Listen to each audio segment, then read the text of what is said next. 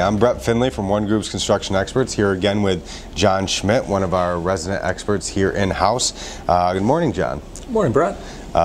So today we want to talk a little bit about workers' compensation payroll limitation. Obviously in New York State, one of the biggest conversations we have is the cost of workers' compensation.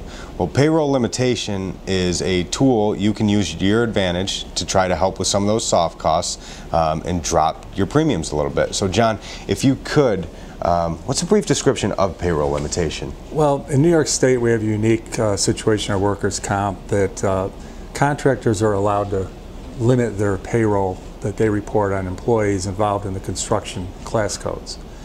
Each year, the state of New York issues on July 1st what the payroll limitation will be.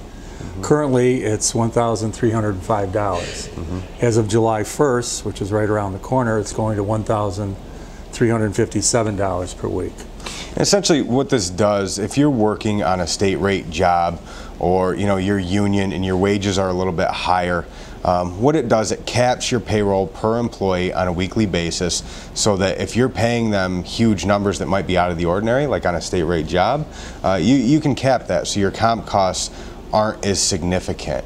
Obviously if the same employee is working on a private job that their wages are regularly $15, $16 an hour, it's going to be different than if they jump on a state job where it's $35, $36. Well, essentially it's the same work, same employee. You really shouldn't get hammered for the difference in wages. So that's one of the reasons payroll limitations exist. Would you agree? Yes, I do. I agree. And things to keep in mind here is that when you're looking at your employees' weekly payroll, you do have to take out the premium overtime. So that's your first step. You would do that normally. Then what you're going to do is look at the classification codes and make sure that's an eligible code, which are all the trade codes.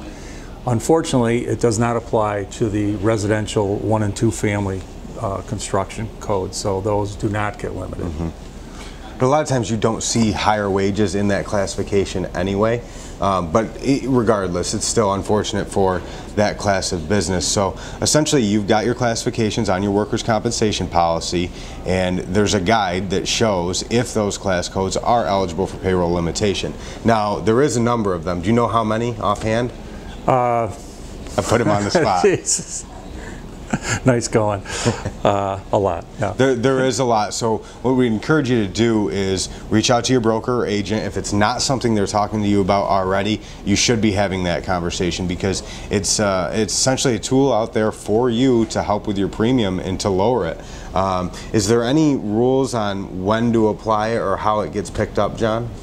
No, it's up to the contractor to keep their records.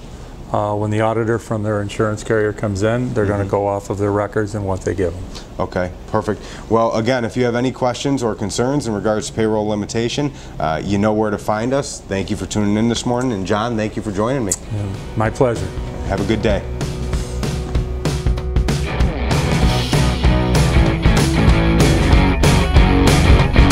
Hey guys, as always, thanks for watching today's videos. If you liked what you saw and you want to see some more, don't be scared to like, share, subscribe, do whatever you got to do down below. We appreciate it. Till next time.